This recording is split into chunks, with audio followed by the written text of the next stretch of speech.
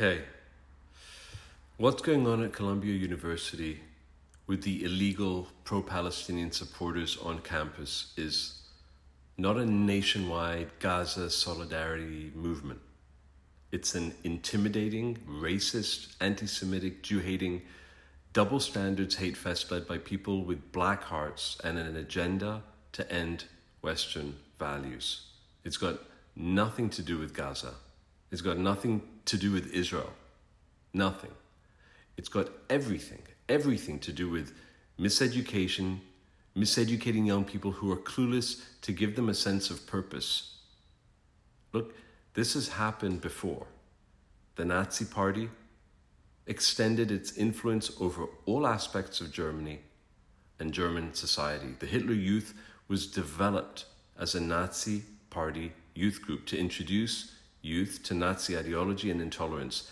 These youth groups also prepared Germany's young people for war, which they willingly went to eventually.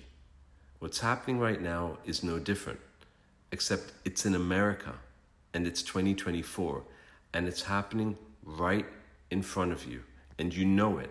This is hate disguised as peace. It's funded, it's organized, and it's got an end goal. The question is, are you going to fall for it? Are you going to fall for them? Are you going to believe and side with those who would have sided with the axis of evil back in the day in the Second World War? These kids are sheep who know nothing. They've never had a gun to their head held by radical jihadists. They've never had rockets fired at them for years.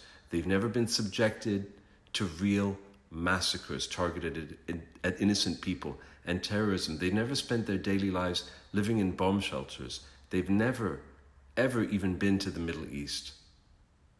They're spoiled, ignorant brats who haven't got that much going on in their lives.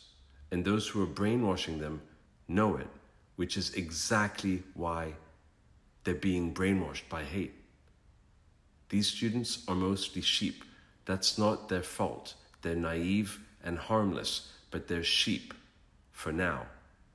But they are becoming wolves, and it's happening right in front of you, in front of all of us. Good people, you can make a difference. It means you have to dig deeper. Don't wait for someone else to do it for you. This is happening now. Don't let your Western values be hijacked by mob rule.